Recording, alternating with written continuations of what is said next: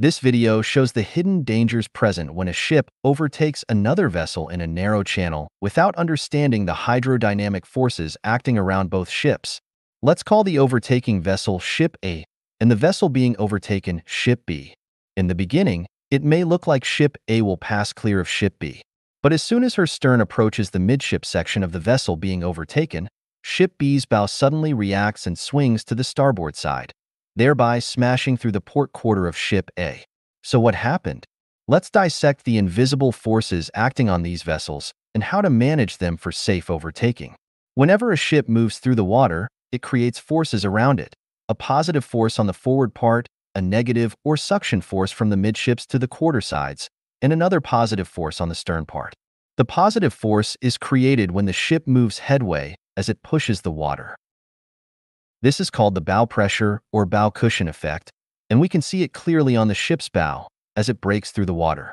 The stern also creates a positive or high pressure force by expelling water from the propeller's thrust. As water speeds up past the middle section, pressure drops, creating suction on the quarter part of the ship, the area from the midship to the side of the stern. Situations like this are more intense in narrow waters such as canals or channels, as what we can see here. With all these forces present, we also have to consider the ship's pivot point, which is located 1/3 of the bow when the ship moves forward. The ship's pivot point, also known as the turning point or pivot axis, refers to the theoretical point around which a vessel rotates when making turns.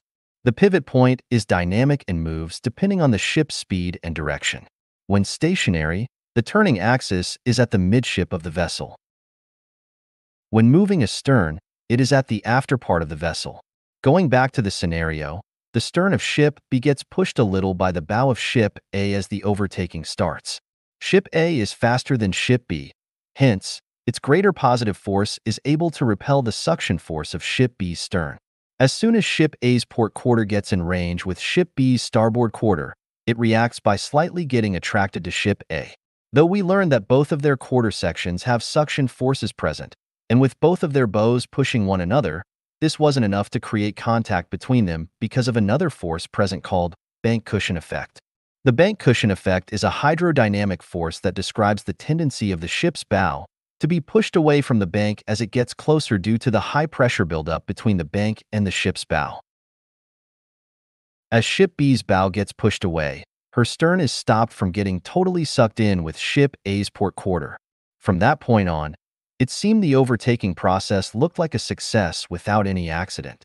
But remember that these forces are still acting below the ship's hull, and without proper rudder adjustments to counteract them, an accident is bound to happen. As Ship A is poised to pass a passing distance, Ship B's bow suddenly turns to starboard and gets attracted to the overtaking vessel's port quarter until they kiss. With Ship A's speed, her negative suction force greatly influences Ship B's bow pressure, making her swing to starboard.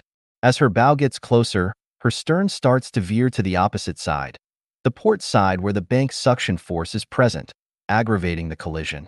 Bank suction is the tendency of the stern of a ship to swing toward the near bank when operating in a river or constricted waterway.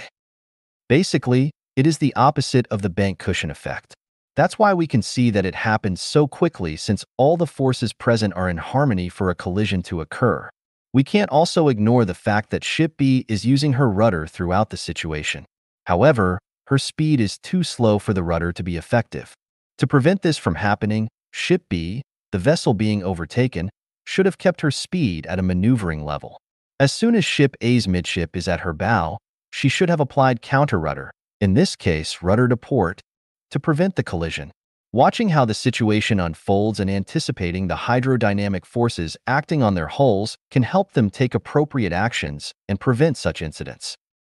Thank you for watching. Please consider subscribing so I can make more educational content.